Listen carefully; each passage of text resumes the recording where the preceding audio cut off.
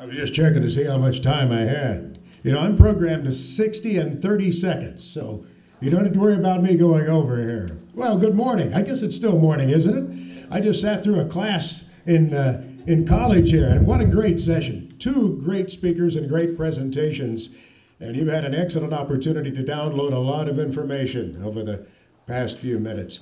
Coming out here today, I was looking across the road, both sides, and I thought, what a mess. And I'm not talking about politics just yet. We'll get to that momentarily. I had a buddy I grew up with in southern Indiana, Dickie Smith, who just retired from being the school maintenance man. He was the janitor. He had a big ring full of keys as he would go down the hallway. You'd always hear him as he was coming down the hallway. He lived at the edge of town. He would come out and help us on the farm. He was a good buddy of mine, still is. And every now and then he would say, "Armstrong, this is a mell of a Hess."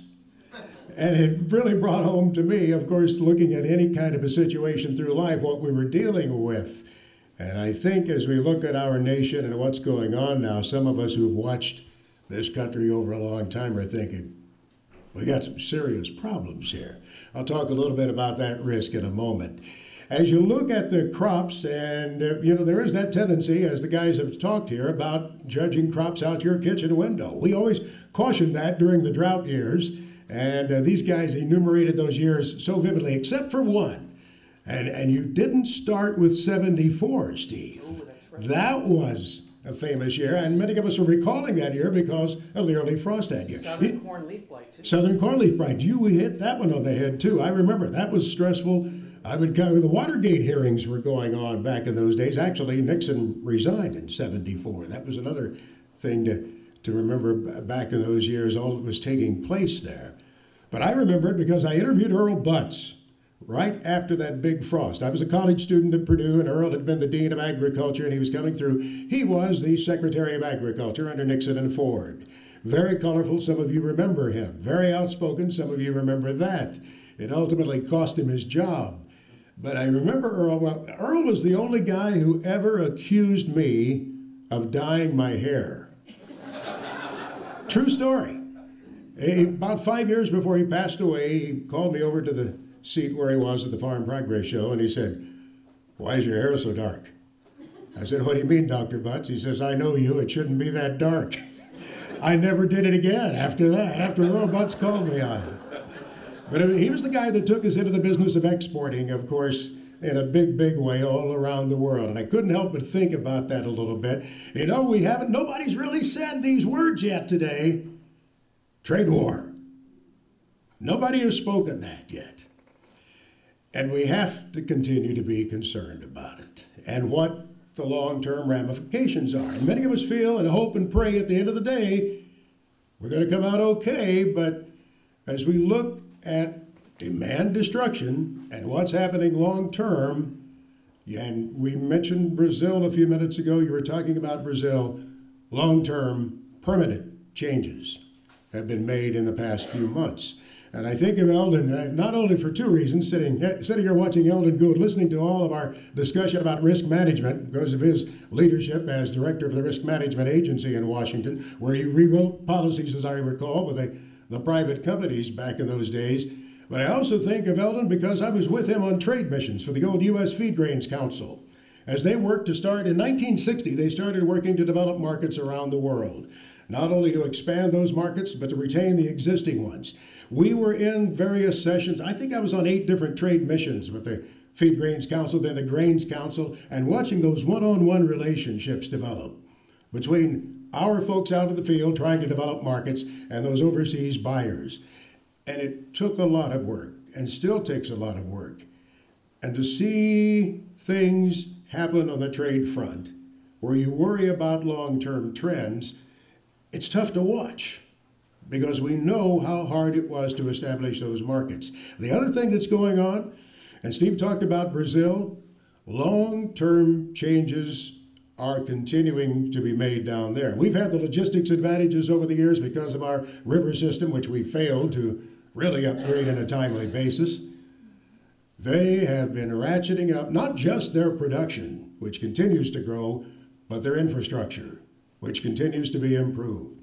And maybe just as important as anything else, They made a change at the top. They've got a guy running the country now that the farmers feel very good about. Many of them love him. He's making very substantial changes to their benefit and potentially to our detriment. There's one farmer, and I watch him on Twitter, and I'll talk about Twitter briefly in a moment, but I watch his posts. There's a guy in Brazil, and I don't think he has too many followers, but every now and then he'll post something about wild Brazil. And this week he posted a python as it had swallowed a calf. And he showed a news reporter lying down next to it doing a report as this big python was trying to ingest this calf. I guess he figured he didn't have much to lose. The python had a mouthful and a body full already. But what he points out as well in some of his tweets is the tremendous advances that they continue to make in terms of production. And they're going to be there forever. And they're going to be there with continuing production gains. Not just soybeans. We've seen the safrinha corn crop grow dramatically. I think some of the latest projections are the Brazilians might plant 1 to 2% more acres of beans this fall. They might, if I read it correctly, some are thinking they might ratchet up the safrinha corn crop by as much as 7%. They're there to stay as a major competitor of us, continuing to fight with us for the worldwide demand. At the end of the day, we hope that things will settle out to the benefit of all farmers, but it reminds me of one other risk you need to try to manage. And this may be the toughest one of all. Of all of the risks that you have in your business of farming, that political risk ultimately could cost you as much as a poor marketing decision. Now, as Steve was talking, control what you can control. But I would suggest, too, that you need to be concerned about trying to influence that political process. And that means on both sides of the aisle. I saw Bob Pritchard here a few minutes ago and was talking with him, and I was not just disappointed, somewhat devastated when he decided he wasn't going to run for re-election. You know why? Because it meant there was one fewer guy, one fewer person in the state legislature who understood, appreciated, and was working for agriculture. And in this state, oh my goodness, the cost of losing a farm state lawmaker. Now, there are others who have stepped up and are working hard in that whole process. But we're going to need both Republicans and both Democrats engaged in this whole process going forward. That's a risk. That's a big risk to you. If you're not trying in some way, shape, or form through an organization or on a one-to-one basis, getting to know your lawmaker, or in the case of Washington, getting to know his or her aides, the agriculture aide. Because that congressman or woman has a lot on their plate. There's a lot going on. They're involved in all kinds of processes, not the least of which is campaigning for the next election the moment that they are elected. But there's somebody on the staff, in many instances, designated as the ag expert. Make sure you get to know them. Work with Farm Bureau or corn growers, soybean association, whatever the group is you embrace, to try to have some kind of relationship with them so that you can have a channel, a conduct of some sort, conduit into them to bring them information about what's important to you. And being involved in the political process is crucial. If you're in a multi-generational farm and there's a generation behind you, you really have to be worried about the politics of the future. And it's ugly to get involved in many instances. I'm sure Bob could relate a lot of horror stories of being involved in the political process, and it's distasteful to many of us. But if we don't identify young people who perhaps we can engage, encourage, finance in some way, good people that we know have the opportunity to succeed in that political process, then it's everybody else against us. And you know as well as I do, sitting where you are located, it's coming at you. And the misconceptions, of course, you deal in this every day. You know it so well. I don't have to talk to you about this.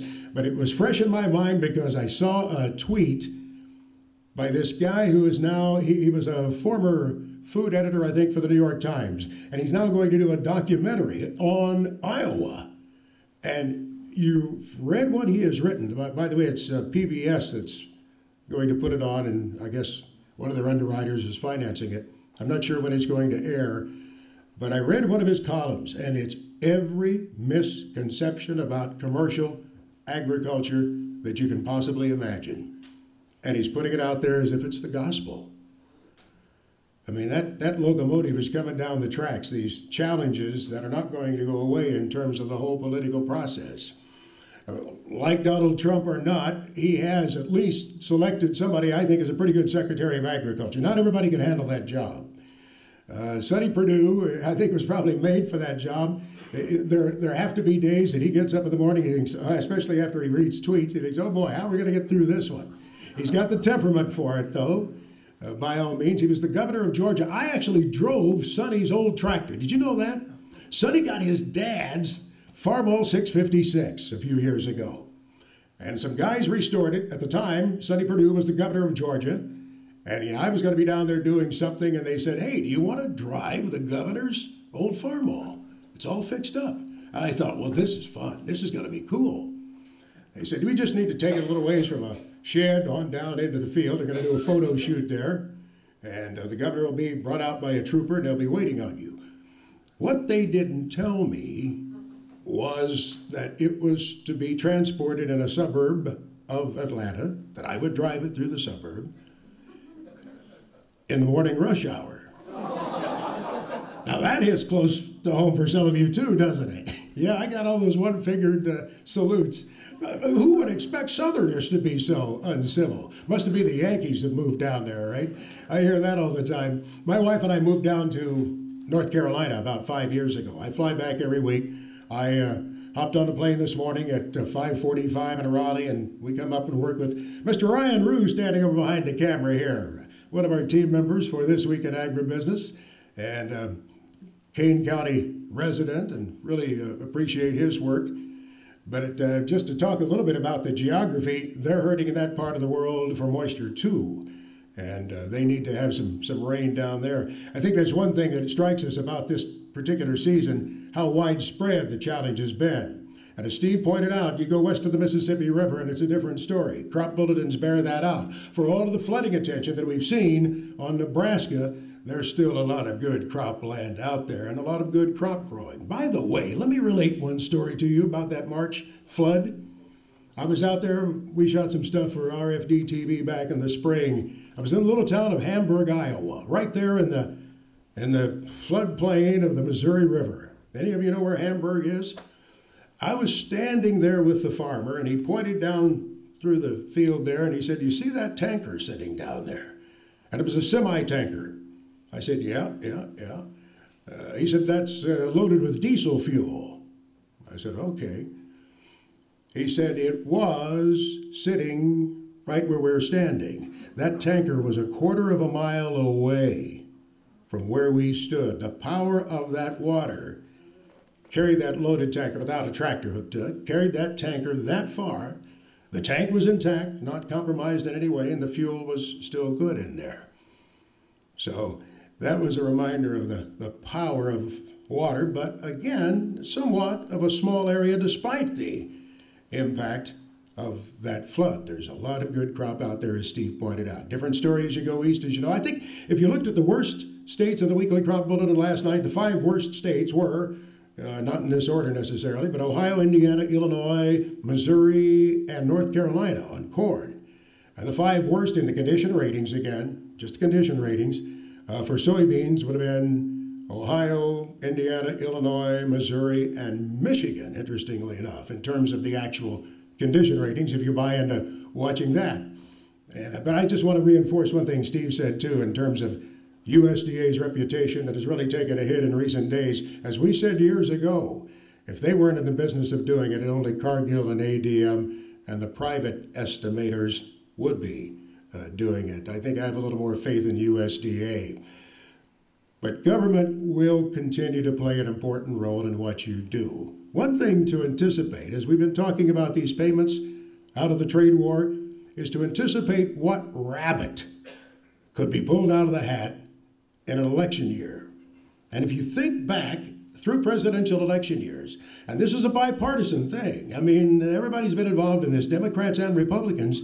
There are things that get pulled out of the hat to try to, in some way, encourage that vote for that incumbent. So what will it be? Will there be some of those things that'll keep your eyes open for things that could be coming up, even on a local basis, that might be an effort to influence the election? Well, you know, I have a tendency, and this has been so great listening this morning to Dave and Steve, because I reflect back on many of these years. We like to talk about analogous years. And as these guys have pointed out, there's really no good comparison for this one. But as I was driving out today, listening to the forecast, the heat is going to be so bad, it could kill you this weekend. Do you remember back when you remember, don't you, when it was so bad in Chicago, they were storing the carcasses in reefers that summer? Yes. And there was a little controversy after all was said and done. I was on the fire commission over in the Lyle, Woodridge, and Naperville area on the board of fire commissioners at the time, and I remember the debate about how many people actually died from the heat. But of course, Chicago has a record for difficulty in counting things. Whether it's people showing up in Grant Park, or voters, or at the same time carcasses from the heat of summer. But it was hard not to think back to those days. One thing that occurs to me, too, thinking about this, is how it's a stressful time for so many of you. And I remember that, of course, in other years when we've had short crops or low prices or something else going on, maybe even that political risk I was talking about. And managing that stress, and Steve referenced this with the farmer that he was talking about, Marty, handling some of this marketing and getting that done, and then finding a way to relieve stress a little bit. And a lot of us need to find a way to do that, because it's not easy. And if you don't find a way to do it wears you down. I put my fat ass on I can say that, can I? I put mine on a bicycle. I don't go on the roads. I don't trust the motorists that are always trying to pass you when you're doing a left turn. I get on a trail somewhere. There's one over in the Wheaton, Naperville area that I ride, and there's another one down in North Carolina. The difference, this one has crushed rock. That one is paved down in North Carolina. The other difference is the size of the snakes. These are like shoestrings. Those down there along the Neuse River, when you go over one, it's like a fire hose. And sometimes you just have to go over one. They come out so fast you raise your legs, which isn't easy for a fat boy like me, but you raise your legs as high as you can. I find that time out there away from the smartphone, which I left today in my vehicle, which Mrs. Armstrong instructed me to do when we had dinner the other night. I left that stress away. And then I get out there and clear my head, if it's only for 45 minutes or an hour.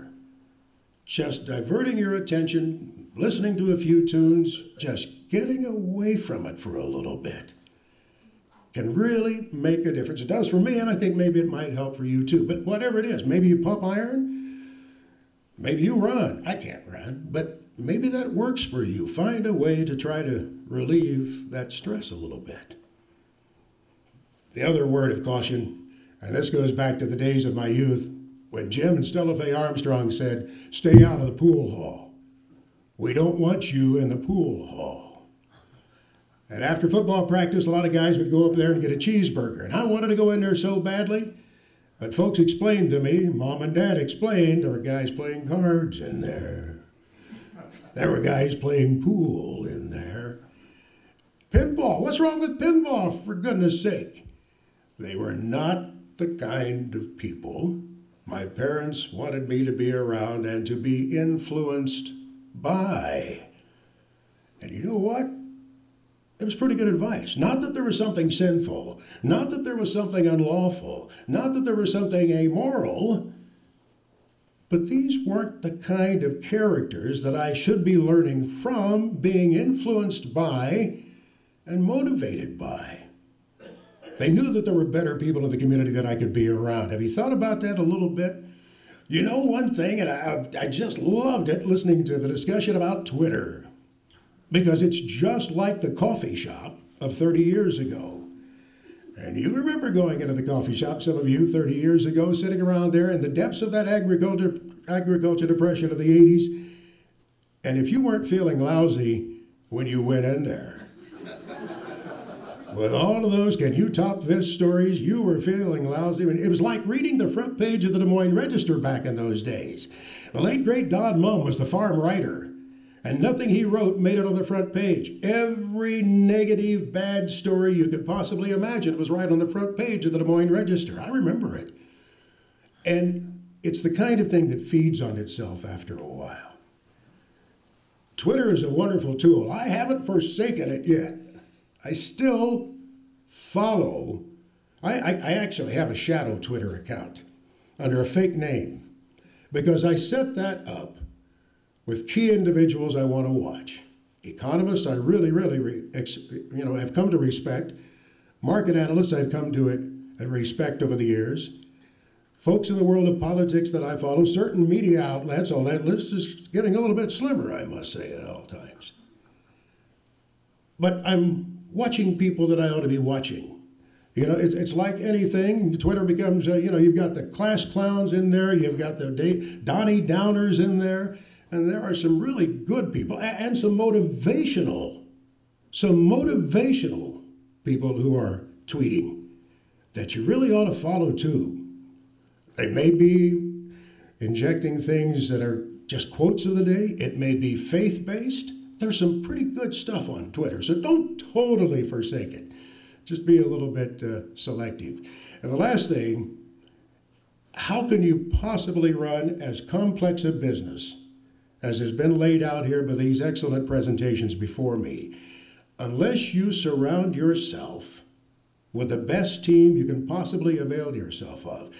The complexity of agriculture today is so great, you can't be, I maintain you can't be the expert that you need to be in all of those disciplines. But can you access the best agronomic advice? Sure you can. Can you find the best marketing advice? Absolutely. Crop input procurement? Yeah. Legal? Absolutely. That's, in this day and age, you need to have that help. My son-in-law is a lawyer, and I still like him. And my wife loves him, which is a whole other story. But you need to put the best team around you that you possibly can to succeed today. I really believe that, and I think that's maybe the most important point to leave with you. Some of you invite us into your homes via radio or television. We sure appreciate that, too. It's been a blessing for us. I hang out with that guy by the name of Orion Samuelson, have for 42 years. That's right. I was 13, I think. Actually, funny true story about this week. Yesterday was the 50th anniversary of me getting my FCC license. Back in those days, to run a radio station, you had to have a license issued by the Federal Communications Commission. I mean, to even just go in and be an announcer. And you had to take a test. And you had to take a test in a big city. So we were going up to visit relatives. Oh yeah, there was another reason. I was going up to Detroit to be in the National Bible Bowl. And so I went up there, and that summer I got everything done. The FCC license, I took the test. I got my driver's license that same week. It was in the National Bible Bowl. And never missed a Sunday of Sunday school until I got into the radio business. And that was the beginning of the end, I guess you'd have to say. But thank you for all of the support that you've given us over the years. Those of you who happen to be in our audience from time to time, we sincerely appreciate it. Thank you for the opportunity to come out and join you today. Joe, thank you. It's good to see all of you folks here and to benefit from your expertise, you guys, Steve and Dave. Have a good day.